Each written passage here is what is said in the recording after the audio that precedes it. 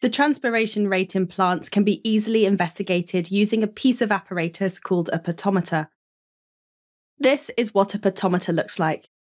Over on this side, you can see a plant shoot that has been inserted through a rubber bung into the water.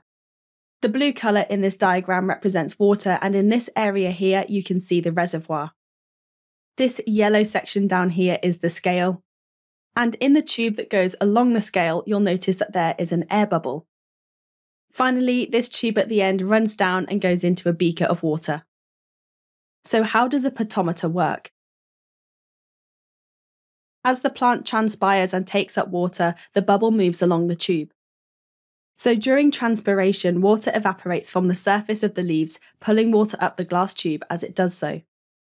This causes the bubble in the tube at the bottom to move along the scale. So then how can we use this to determine transpiration rate? We can then record how far the bubble has moved over a known period of time. We can record the position of the bubble over regular intervals under different conditions.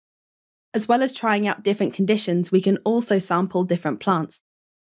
For the exam, you need to be able to describe how to measure the uptake of water and use this to measure the rate of transpiration.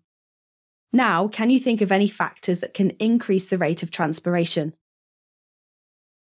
We can investigate transpiration rate whilst changing various factors. The following factors can be altered when investigating transpiration rate. So, light intensity, temperature, airflow, humidity, and we can also investigate how stomata distribution affects the transpiration rate. Thanks for watching.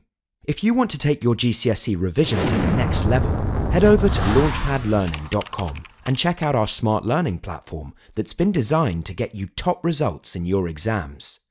We cover your whole specification and make revision fun with interactive quizzes, easy to follow videos, and more. You'll be kept motivated by your own AI tutor who's here to support you every step of the way. To check it out for yourself, click here. Or click here to keep watching a selection of the videos from our full GCSE Biology course. See you there!